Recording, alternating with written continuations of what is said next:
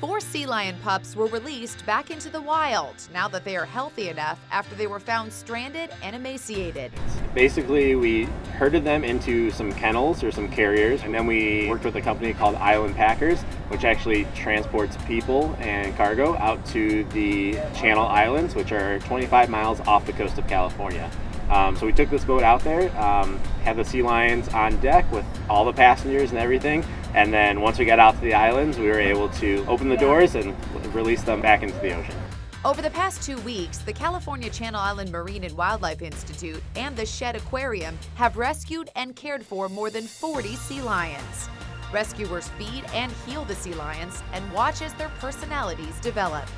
Due to the warmer ocean temperatures and impact of El Nino, there's been an increase in stranded sea lion pups. So far, over 143 have been rescued this year. There are still plenty more sea lions that are still in rehab before they will be released back into the wild. Be sure to watch Inside Edition.